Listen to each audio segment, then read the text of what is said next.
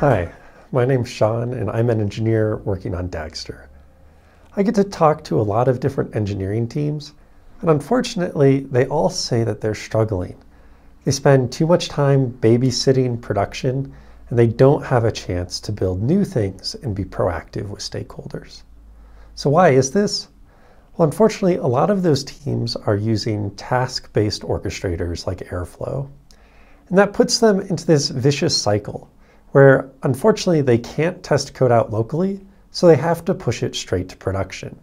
But because it's hard for them to reason ahead of time about what new code will do, often pushing straight into production leads to failures and outages.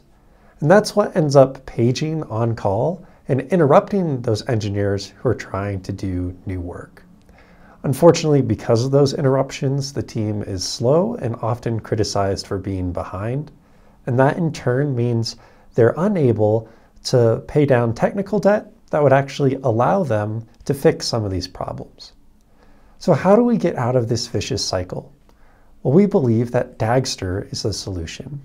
And that's because Dagster is an orchestrator built for data engineers and the entire software development lifecycle. It allows you to think about individual assets and to take a declarative approach.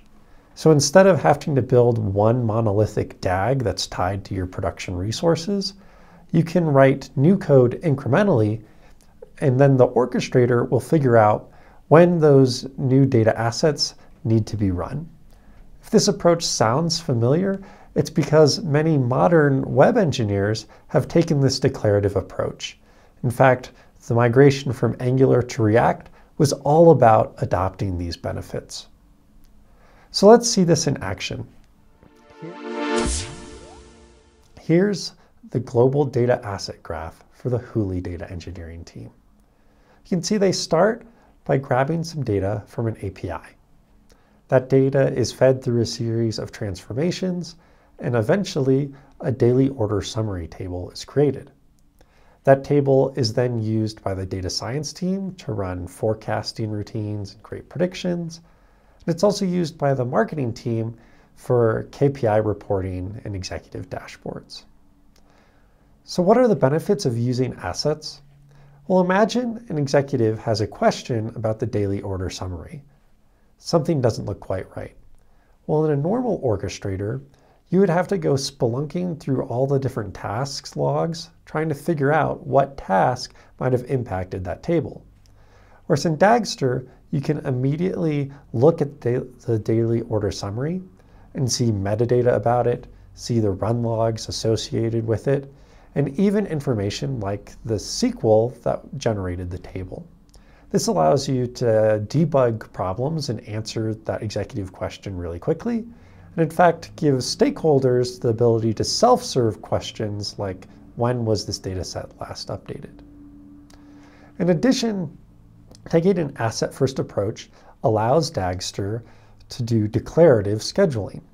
So instead of having to create a single monolithic DAG or try to reason through when different cron schedules should be applied to different jobs, you can simply define new assets and encode the SLA that stakeholders have for them. So for example, this average order asset that the marketing team relies on needs to be updated pretty frequently because it's in a KPI dashboard. So a policy has been set that the asset should never be more than 90 minutes stale. In contrast, the daily order summary asset only needs to be updated every day by 9 a.m. Dagster figures out when these assets should run. And because it's aware of all the different data assets that your team cares about and how they depend on one another, Dagster's smart enough to avoid redundant work. So here we're seeing that the average order data set that has that SLA encoded to be up to date every 90 minutes needs to have itself and two other stale assets upstream updated, but everything else is already fresh enough. This avoids redundant computations and expensive cloud warehouse queries. So how are all these things built? Let's take a look at a Dagster project. Dagster projects are formatted as Python packages. And within a project, we can create an asset by simply writing a new function. Assets in Dagster can be pandas data frames, they can be Jupyter notebooks, they can be Spark data frames, or really any arbitrary code. So here we'll create a new function to calculate the average order size, which is an important metric for our executive team.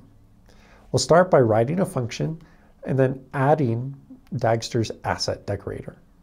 Then within the function, we'll just use our regular logic to compute that KPI. And then finally, we'll encode the SLA for what stakeholders expect as a freshness policy. Once we have our asset created, in Dagster, we can run everything locally. So we'll fire up a local copy of our Dagster user interface. And here I can test out that my logical code that I just wrote runs. When I run things locally, I don't have to use production resources. So here, when I run all of my code, I'm going to be using just the local file system to store intermediate results, and the SQL that I'm writing will execute against a local DuckDB warehouse. This allows me to execute all of my logical code really quickly and to iterate really fast without impacting or relying on production systems. When we do make it to production, instead of using DuckDB, we'll use a Snowflake warehouse. Instead of using our local file system, we'll use S3, and that's all encoded and configured through Dagster's pluggable resource system. So now that I'm happy with my code locally, let's open up a pull request. Normally, when data teams open pull requests, you can review the code, but you have to guess what that code will actually do once it's in production. With Dagster, we create what's called a branch deployment, which is essentially an isolated copy of our entire data platform just for this pull request. And that allows my team to actually run the code and see what it's going to look like. In this case, we're running against resources that are very similar to production. We're using Snowflake to clone a copy of our production database that this pull request can run against. So while we're not impacting production, we can be sure that our code is going to work with production-like systems. So in this way, Dagster provides a staging environment for every pull request that you open. Once you're ready to put code into production, Dagster was built with all the modern bells and whistles. So for example, multiple teams can collaborate together in different virtual environments and different projects. You don't have to try to get everyone on the same version of Pandas, while still having a global asset view where those teams can depend on one another's work. Dagster has full support for role-based access controls and single sign-on. In fact, many of our Dagster customers allow everyone in their organization to be viewers so that they can self-service questions from the Dagster asset catalog, like when was this data set last updated. Dagster has a variety of settings to help ensure that the orchestrator is robust, including things like automatic op retries and run queues with different priorities. And finally, Dagster supports a variety of different alerting policies. Like many orchestrators, you can alert on failure, but Dagster actually helps teams avoid alert fatigue by also allowing you to alert on SLA violations. And that means that you're only going to get notified when data sets are outside of the SLAs that actually matter to stakeholders, and not get notified based on spurious failures that are automatically recoverable. Finally, Dagster Cloud can run in a variety of different ways. And so, for example, you might use Kubernetes, or you might use ECS, or any other highly scalable compute layer. So we hope you're excited about Dagster and ready to give it a shot. If that's the case, we've made it really easy to get started. With Dagster Cloud, you can clone an example project and get running in no time. Or you can start out by developing locally. Once you're ready to run things in production, you can either host Dagster open source yourself, or Dagster Cloud comes with a fully serverless option, or a hybrid computation model is available as well. So be sure to check us out. Find us on GitHub and give us a star. That's the best place to keep track of recent updates like our 1.1 release.